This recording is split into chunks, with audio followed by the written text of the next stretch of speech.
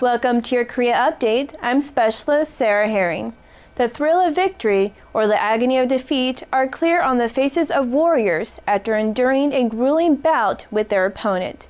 Specialist Pedro Amador reports from Camp Hovey.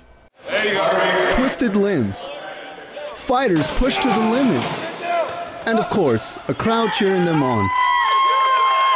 As more than 50 mixed martial artists from the 2nd Infantry Division go toe-to-toe in a Modern Army Combatives Tournament at the Camp Hovey gym. I grew up wrestling, wrestled all my life basically. Joined the Army back in 2000. Ended up getting on the wrestling team in the Army. Military World Championships, I took a bronze medal. As far as combatives goes, last year I won the All-Army Combatives Tournament down at Fort Hood. For Garrison, the competition is tough as he has to spar in 2 fights just to reach the championship round. There was only 4 slots available per weight class. I'm from 210 Fires Brigade, so I represented 210 Fires in 155 weight class.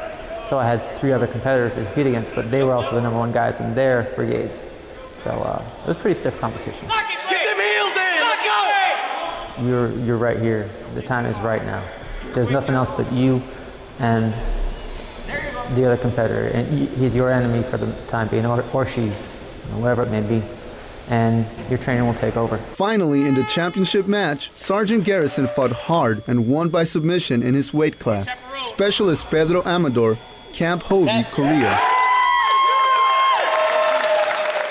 Winners of the 2ID Combatives Tournament will go on to compete in the 8th Army Combatives Tournament. That was your Korea Update. I'm Specialist Sarah Herring.